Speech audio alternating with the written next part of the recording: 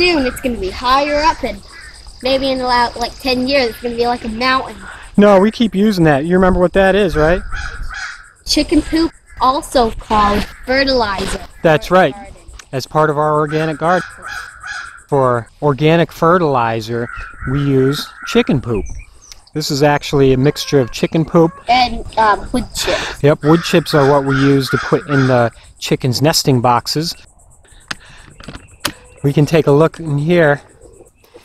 We can see there's wood chips, so we'll clean that out sometimes and chuck it in there. And when we move the chicken tractor and clean it, we put our chicken poop there. And then to fertilize, we just mix it all up, put it in a bucket, and sprinkle it around. Do you remember back when we fertilized the garden with the chicken poop? Mm-hmm. Let's go back in time.